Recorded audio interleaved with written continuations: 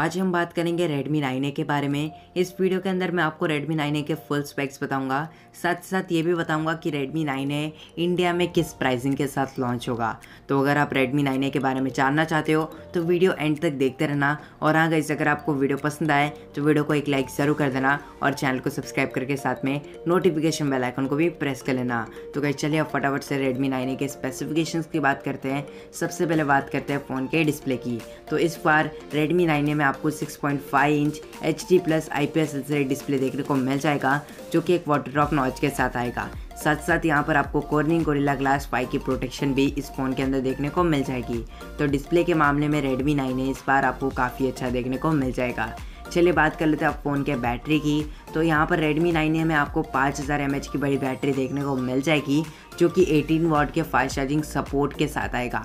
आपको 18 वाट का charger box के अंदर देखने को नहीं मिलेगा, नॉर्मल वही 10 वाट का चार्जर बॉक्स के अंदर देखने को मिल जाएगा, लेकिन आपको 18 वाट का फास्ट चार्जिंग का सपोर्ट देखने को मिल जाएगा।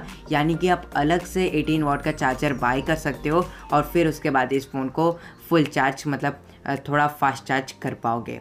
और साथ ही साथ इस फ़ोन के अंदर आपको टाइप सी पोर्ट भी देखने को मिल जाएगा।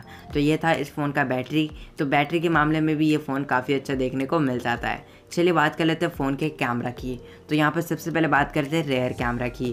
तो यहाँ पर गाइस अभी तक रेयर कैमरा कंफर्म नहीं है कि कितने सेटअप्स देखने को मिलेंगे। यहाँ पर आपको डुअल कैमरा सेटअप मिलेगा या ट्रिपल कैमरा सेटअप देखने को मिलेगा, लेकिन जैसा मुझे लगता है यहाँ पर आपको डुअल कैमरा देखने को मिल सकता है, क्योंकि Redmi 8A में सिंगल कैमरा था। तो यहाँ पर आपको डुअल कैमरा इस फ़ोन के अंदर देखने को मिल सकता है। लेकिन हाँ, मैं आपको एक चीज़ कंफर्म कर दूँ कि Redmi 9A में आपको क्वाड कैमरा सेटअप देखने को बिल्कुल नहीं मिलेगा, क्योंकि एक बजट स्मार्टफोन है और बजट स्मार्टफोन में आपको क्वाड कैमरा सेटअप नहीं मिलने वाला। यहाँ पर आपको डुअल कैमरा सेटअप देखने को मिल सकता है या तो ट्रिपल कैमरा सेटअप आपको इस फ़ोन के अंदर देखने को मिल सकता है। फ्रंट की बात करें तो फ्रंट में आपको वही 8 मेगापिक्सल का फ्रंट सेल्फी कैमरा इस फ़ोन के अंदर देखने को मिल जाएगा। चलिए बात करते हैं फ़ोन के प्रोसेसर की। तो इस फ़ोन के अंदर आपको मीडियाटेक का Helio G70 प्रोसेसर देखने को मिल सकता है।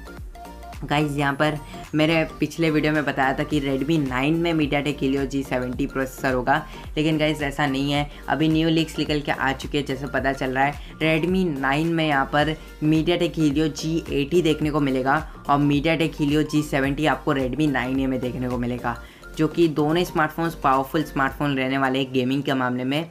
और Redmi 9A में G70 है, तो यानी कि आप PUBG जैसे गेम्स को इजीली हाई सेटिंग में प्ले कर पाओगे। तो ये था इस फ़ोन का फुल स्पेसिफिकेशन। प्राइसिंग की बात करें तो गाइस इस फ़ोन का जो स्टार्टिंग प्राइस होगा वो 7 से 7.5 या 8 हज़ार रुपये रह सकता है। आपको ये स्मार्टफोन 7 से 8 हज़ार के प्राइसिंग में इंडिया के अंदर देखने को मिल सकता है। अब बात करते हैं कब तक ये स्मार्टफोन इंडिया के अंदर लॉन्च होगा। तो गाइस आपको एक बात याद है कि यहाँ पर Redmi 8A जब लॉन्च हुआ था वो आई थिंक सो सितंबर के एंड में कुछ लॉन्च हुआ था Redmi 8A, और वहीं पे उसके 10 से 15 दिन बाद यहाँ पर Redmi 8 लॉन्च हो चुका था। यस गाइस, बस 10 से 15 दिन बाद यहाँ पर Redmi 8 को इंडिया के अंदर लॉन्च कर दिया था। तो आपको इस बार भी अगर सबसे पहले Redmi 9 को लॉन्च करते हैं तो लगभग 15 से 20 दिन बाद Redmi 9A भी इंडिया के अंदर लॉन्च हो जाएगा। और हाँ गाइस, अब काफ़ी लोगों को क्वेश्चन आएगा कि Redmi 9 कब तक इंडिया के अंदर लॉन्च होगा। तो गाइस यहाँ पर Redmi 9 आई थिंक सो यहाँ पर मई के एंड में या तो जून के फर्स्ट वीक तक ये Redmi 9 इंडिया के अंदर लॉन्च हो सकता है। और जैसे ही Redmi 9 लॉन्च हो जाएगा उसके 15 से 20 दिन बाद आपको Redmi 9 भी इंडिया के अंदर देखने को मिल जाएगा। तो गाइस ये था इस फ़ोन का फुल स्पेक्स प्राइस। तो गाइस अगर आपको वीडियो पसंद आया तो वीडियो को लाइक कर देना और चैनल को सब्सक्राइब करके साथ में नोटिफिकेशन बेल आइकन को भी प्रेस कर लेना।